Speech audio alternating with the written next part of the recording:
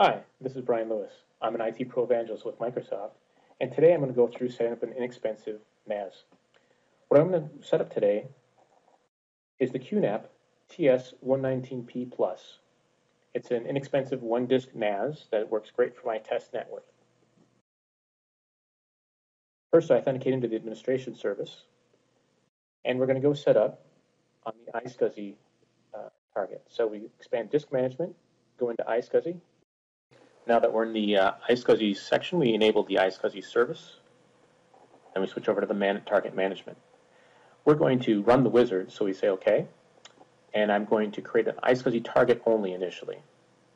So I create an iSCSI target. I'm going to call this my QNAP SAN.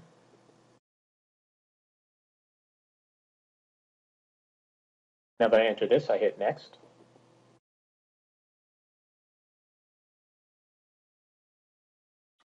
And in the tab authentication settings, if I want to have an authenticated connection, I fill this out here. I'm not going to do that because it's a test network. Hit Next and Finish. And now I've just created my target. I don't have any disks assigned to that yet, but I do have a target. So I start the Quick Configuration Wizard again, and I select the SCSI LUN only. So I'm going to take the disk and carve it up. Now I'm going to call this my quorum first, because in a cluster I'm going to need a quorum disk, and I'm going to leave that at 1 gigabyte.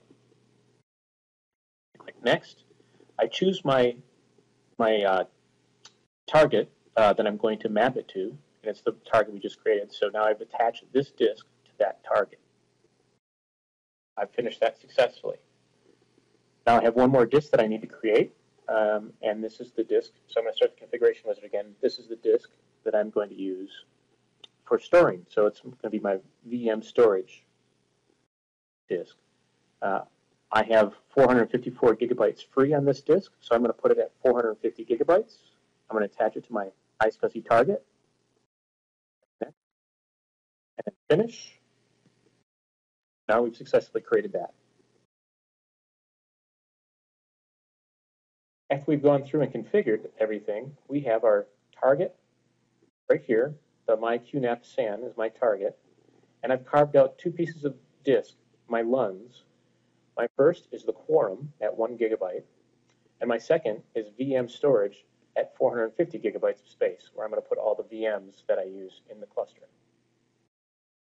And that's really all we need to do on this. We're all set. Now we're ready to go to the server and configure.